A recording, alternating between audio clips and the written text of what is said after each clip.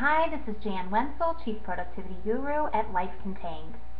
Today, with just a few clicks, we're going to change Outlook's calendar reminder from the default setting of 15 minutes to whatever our preference is. It's super easy. So we're going to go over to Outlook and we're going to select Tools, and we'll go all the way to the bottom and select Options.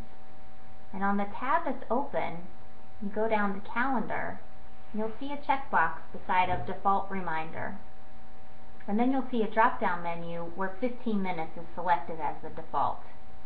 So either by using the drop-down menu, or by typing in the number of minutes that you'd like to begin to use, set your new preference by clicking Apply, and then clicking OK. And then the next appointment that you try to make, you'll see that your new preference is used as the default. I hope that this helps you be more productive. I'm Jan Wencel. Thanks for tuning in to Life Contained.